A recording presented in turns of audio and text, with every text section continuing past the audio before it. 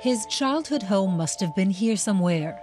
Klaus Thiel was 9 when he had to flee his hometown Kostschön, which was destroyed by Soviet bombers in the Second World War. It was a brutal rupture. From one day to the next, we were nothing.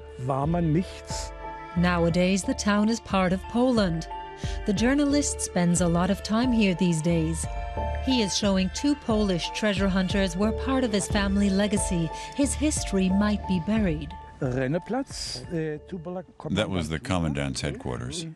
Here's my house, number 22. But little remains of it. They're trying to unearth the cellar. Thiel wants to get in there. I have a lot of beautiful books down here. And my relatives have some real treasures down there. Silver cutlery for 24 people, and porcelain. And my mother had something that was very valuable back then. At least 20 jars full of potted meat. The family was forced to leave almost everything behind. The same was true of some 12 million Germans who fled or were expelled as Nazi Germany crumbled. Thiel dreams of finding a memento of the past, but it's not looking good. The cellar is too deeply buried. We need completely different machinery to dig here.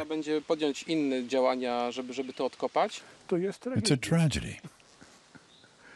What else can I say? The men try their luck next door. Perhaps they can get into the cellar of Thiel's childhood home from there. While Thiel waits above ground, the professionals creep into the cellar of the former pharmacy. German soldiers were entrenched here during the battle for the town. Entry is prohibited. The treasure hunters from the association called Perkun could be risking their lives. When the bomb hit the house, the whole top story collapsed. This could give way at any moment. It's a dangerous endeavor, but Thiel is pleased with the results. The treasure hunters bring him objects that belong to the house's inhabitants, awakening memories of his childhood more than 70 years ago.